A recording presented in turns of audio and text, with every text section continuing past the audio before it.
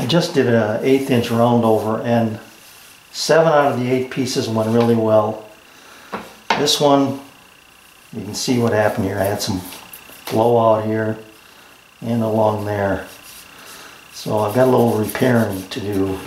Alright, I've collected my sawdust from the sanding of my inside of these pieces of plywood. I'm going to use just yellow glue and sawdust here and see how it goes. Now, the one thing I am going to do is take this credit card and just fill that void, those small voids, with glue as I scrape it across.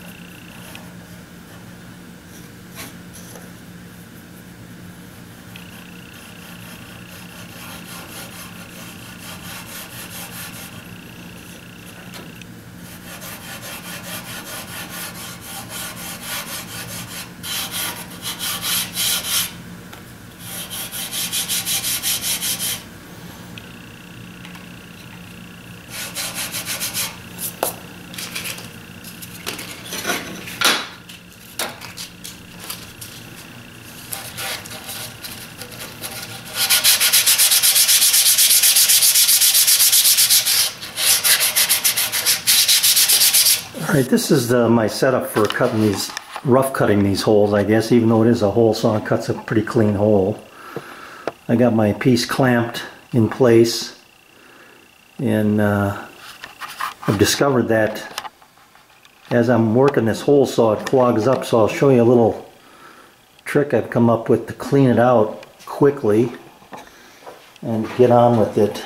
So here we go.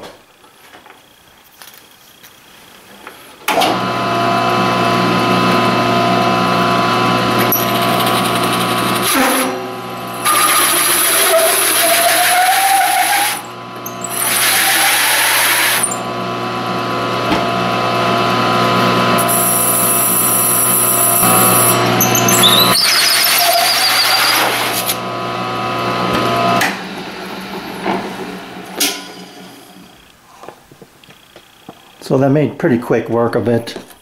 But just taking this wire brush and running it on the inside and then maybe sometimes on the outside cleans out those gullets and allows me to get back in there and get to work. I just sanded this with 180. I went right to 180 with this plywood, and the only reason I did it was because I wanted the area where the pieces fall here. Let's see if I can show you what I mean.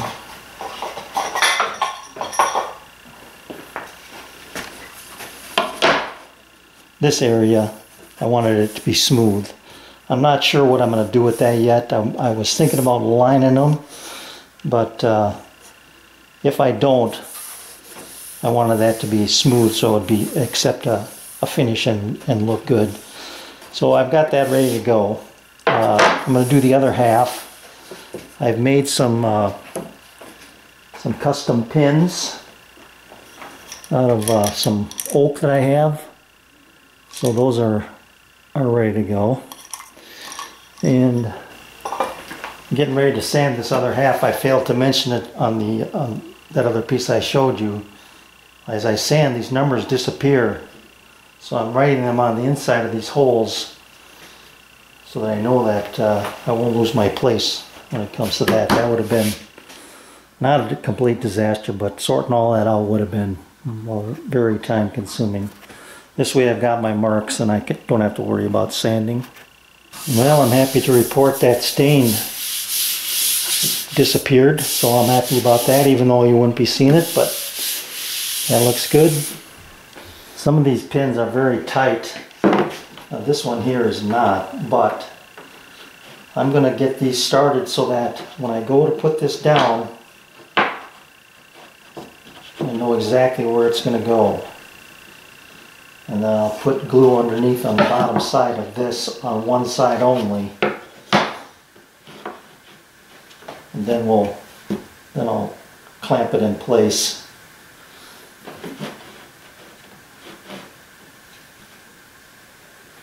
Let me drive these pins in. That one's good. That one's good. I'm not gonna glue the pins. They're just for alignment only and decoration, basically.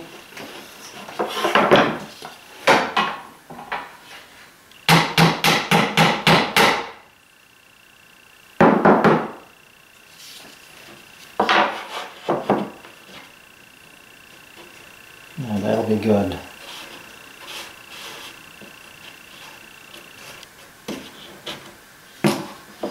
Alright, no time like the present, I guess.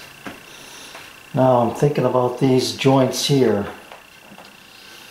No glue on this one, but this one here, I might put a little glue on that.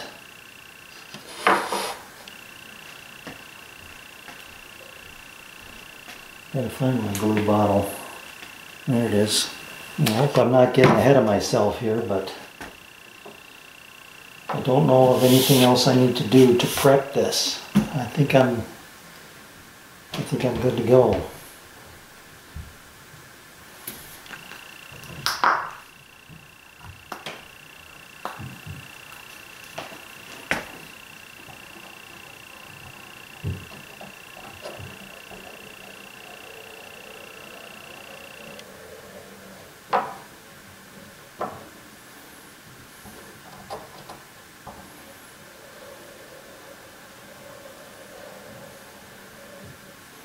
And keep the glue to the outside.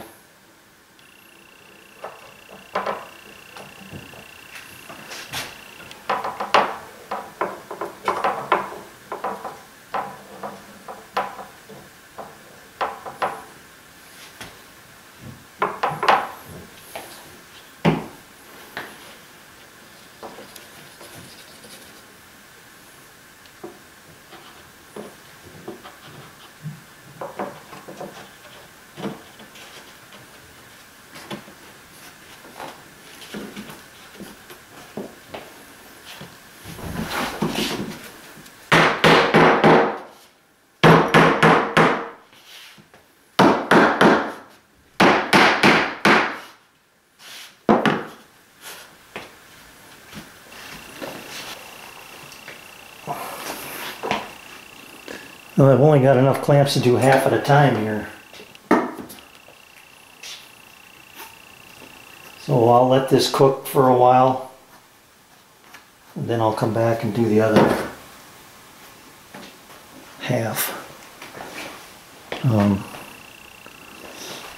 Maybe it's a good thing too. It'll give me a chance to get this, for some of this glue to set up, and I can clean it up while this other one is being clamped. It looks good.